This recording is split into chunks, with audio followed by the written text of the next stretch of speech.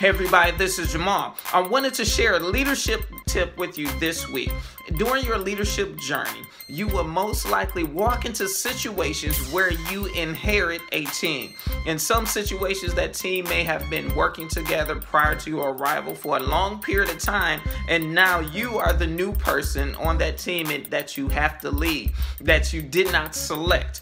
And so a lot of times, it's important to make sure that you have the right people on your team, because it is said that people are your most important asset, which I truly believe, but I don't believe all people are your most important asset.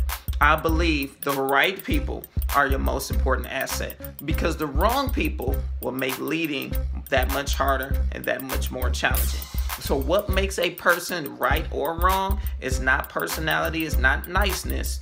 The wrong person could be someone that doesn't have the skill set that's needed. They could have, a negative attitude, be a complainer, be lazy, or they could just be unwilling to follow you and to do the vision. And what makes someone the right person? They're highly skilled, they're problem solvers, and they've bought into you as a leader and the vision. So what should you do when you inherit a team and you have the wrong people on your team? One, you have to coach them. Use the growth mindset.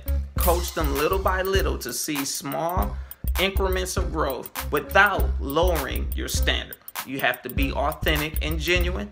Show concern for them as individuals, but not too personal. And then also take their needs into consideration.